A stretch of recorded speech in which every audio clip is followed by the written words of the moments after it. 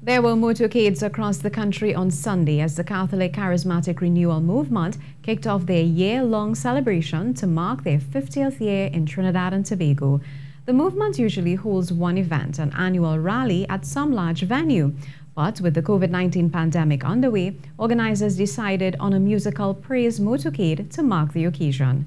Ann Browne-Campbell reports. All over Trinidad and Tobago, in every town and village, cars followed each other in slow procession, accompanied by praise and worship music, as the Catholic Charismatic Renewal movement marked 50 years of evangelization in this country.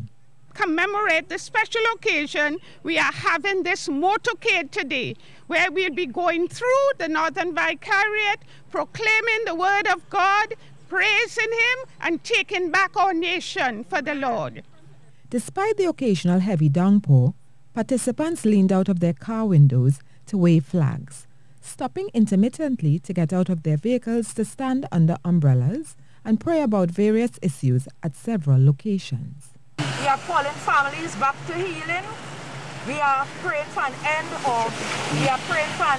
of the afflictions on family life, domestic violence, the huge increase in crime and also in divorce. So we are praying for total conversion of our nation.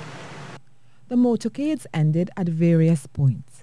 Southern groups ended at St. Benedict's Roman Catholic Church in La Romaine, the central groups at St. Paul's RC, the eastern groups at Matlot Grand Riviere, and the northern groups at the Immaculate Conception Independence Square, Port of Spain.